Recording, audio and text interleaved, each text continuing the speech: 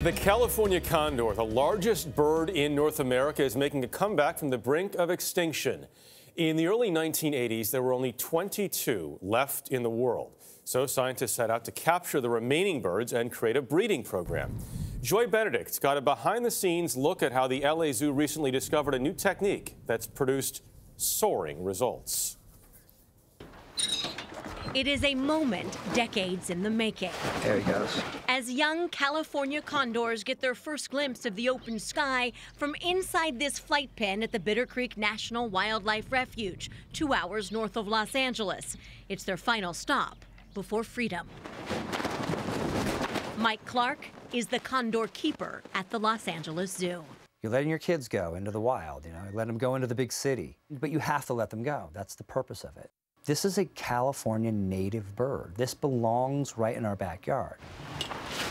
Clark has been a key part of the condor recovery program for 30 years. And this year, it hatched one heck of a milestone. Bird number 1,000 reared his head inside a rocky cliff at Zion National Park.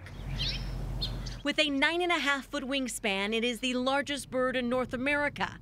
Yet few have ever seen one. In 1982, there were 22 birds in the wild, and by '84, that breeding population had dropped to 9. Seemingly destined for extinction, biologists captured all surviving birds, and the breeding program at the LA Zoo was formed. In the very beginning, since there were so few birds, we were really careful. We had everyone was on pins and needles. Every egg that hatched was worth its weight in gold. At that time, keepers used hand puppets to raise them, but the chicks became too comfortable with humans. Their curiosity is almost greater than their fear. So the keepers backed off. Now 43 cameras keep watch over more than 24 birds. In the wild, condors might raise one chick every couple years. But here, when a condor lays an egg, keepers take it, prompting the bird to lay another. So Clark tried something never done before. This is the adult female that reared these 2 chicks.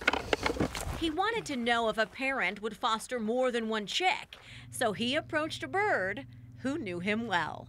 And here is a sexually mature bird that's been breeding for years and years and years, raised tons of chicks with another bird. She sort of kind of got attached to me because I was the only one that she was interacting with. So she fell in love with you? Yes, and I her.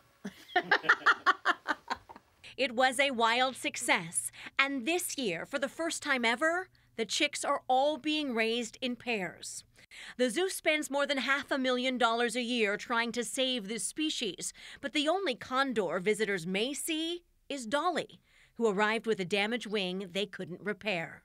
So you guys spend all this money on the California condor, but you don't have a condor exhibit at the zoo. Yeah. How come?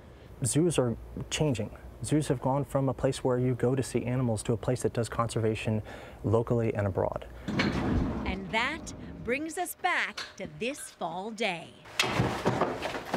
4 birds hatched last year are on the move.